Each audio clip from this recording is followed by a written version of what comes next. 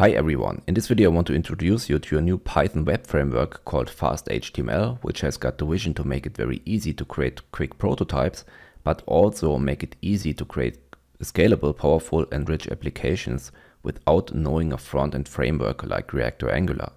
FastHTML allows us to create interactive applications with HTMX, which allows us to create interactive applications without the massive overhead like a virtual DOM and all that stuff which modern JS frameworks use. I'm gonna show you the basics and simple examples and also a very basic chat application with LangChain, since many of you wanted to learn how to build a UI with Python. Okay, I'm in VS Code and on the left you can see multiple files. You can also get access to these files if you follow the link in the description. So the first step is to install the package. So we install it by pip install python fasthtml, and after that we're gonna have a look at the very basics. So first we're gonna explore the basics.py. So we're gonna import everything from FastHTML, and there is the common module, and this common module has got this FastHTML class. So we can create an instance of an app, and then like in every other web framework in Python, you can create a route. So we create a very simple get route where we serve this HTML in the root route. So we create a function and return this simple HTML element. At the end, we also call the serve function here, and then we can just use python basic.py, and this will now set up our application and it will be accessible on port 5001. Okay, so this is how it looks like in the browser. As you can see, we are on localhost port 5001, so nothing really shocking. This exactly displays the HTML as it is. But to be honest, this is not the best way to do it. There are some helper classes, and we import it here just by using this wildcard operator. So for helper classes, we've got something like a div. This is a normal div container in HTML. We've got an h1, which displays text a little bit larger than, let's say, with a p tag. So these are all very common HTML tags, but you can just use Python syntax to create this simple website. You can also create functions to create interactive reusable components and use it like this. So we've got our HTML content and we iterate just 5 times and append the HTML content here to this list. And at the end, we create a div. So like in every other JavaScript framework, we have to return a single element from that. So we wrap the div around our HTML content, and then at the end we serve it again. So this now looks like this. If we refresh the server, we can see that now we've got 5 times hello world, some text and some more text. So also very easy to do that in a loop. So now let's have a look at the app.py.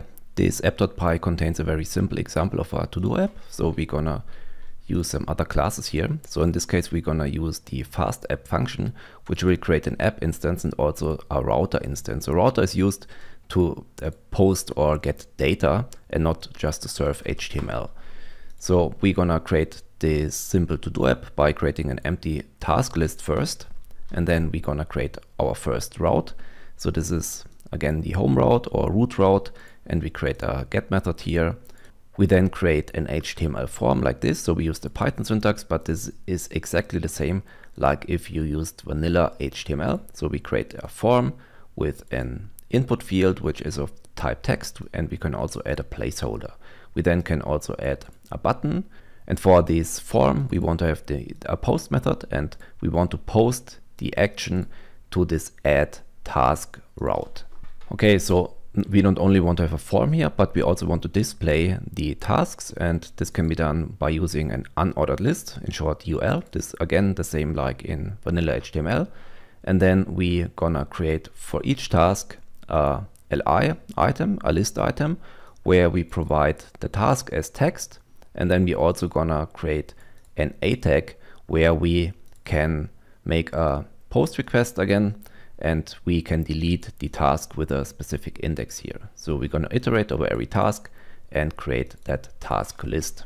And then at the end, we're just going to return a single HTML element again here with this titled class. So we create a title to-do app and an h1, my tasks, and here we pass in just the functions which will be rendered then by FastHTML. Okay, so the next step is that we create our add task route where we only allow a post method. And what we're gonna do here is that we just append the task to the in-memory list tasks. And then we're gonna make a redirect response because we don't want to end up on this route, but always return back to the home route. Then we again create another route, and this is responsible for creating a to-do. So again, we just use our in-memory, let's say, database and pop the item with the index that is displayed here. So here we've got the correct href to create or to delete the correct task. And then at the end, we're just gonna serve that. So let's stop the current app and run the app.py again. Okay, so this is how it looks like. As you can see, we already get some styling. This is provided by Pico CSS, a minimal CSS framework. And we can now add some items. So just add one again, and we can delete one item, and yeah, just like that, our to-do app works. But take a look at the left. You can see that the website refreshes every time. So this is not what we want. We want to use HTMX. So currently we don't use it, but every time we add something, we make a request to the server and get back the complete re-rendered HTML. So now I'm going to show you how that looks like with HTMX. Okay, so go to the HTMX app.py, and as you can see, this looks pretty much the same like before, but I created a little function to actually render the items, but the key parts are these: the hx post, hx target, hx swap.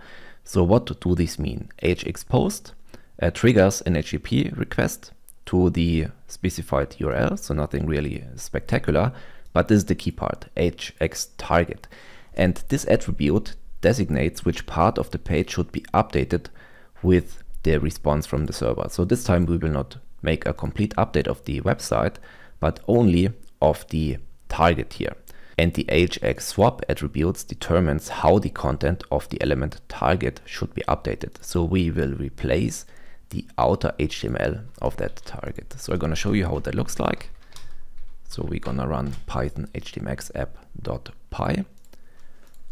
Now, as you can see, the app looks exactly the same. Oh, I kept it in German, but yeah, no matter what, it doesn't really matter. And as you can see, if we add any elements and if we delete elements, you will not see this refresh symbol triggered, but we only update the part of the document object tree which has to be updated, but we won't perform a full refresh of the website. And this is how we want our interactive website to behave. Okay, so last example is a small real-world application here, the LLM app.py. So what's happening here? We will create a simple chatbot, and we again import the required classes and functions from FastHTML.common. And this time we also import from LangChain human message, AI message, and system message, as well as ChatOpenAI. So we will create first a list of messages and then create an instance of ChatOpenAI with GPT-4.mini as our model. Then we can use now a special headers list, and inside here we will import now Tailwind CSS. Tailwind CSS allows us to use utility classes and make our application much more beautiful than just using the Pico CSS framework. We're also gonna import or reference with a link the Daisy UI library, which is built on top of Tailwind, which makes it even easier to create beautiful components.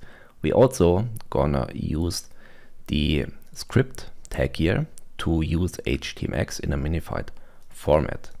So we can all do that on our own, customize our headers like we did here.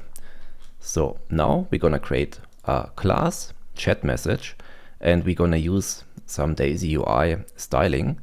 So we will use the chat bubble primary class, and I'm gonna show you how that looks like.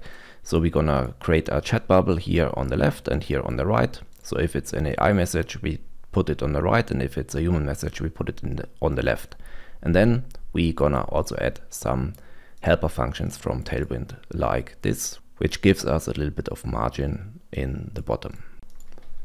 We then create our route. So our home route, we use a get method here, create a form. This is used for our input that we want to send to the OpenAI model, and we use a button here with a little bit of tailwind styling. Give that a post method, and the action should be sent to the chat endpoint. And we also provide our HTMX attributes here to make that interactive. And at the end, we just gonna return a single div with all of the chat messages, and we also give that div container an ID. So at the end, we return this single HTML element with the chat history, with our headers in H1. So we put also a little bit of an image here. I created this pirate PNG here with ChatGPT, so it looks a little bit nicer. Okay, so next step is that we create our chat endpoint. This is where we're gonna send our request to when we input something and type the button.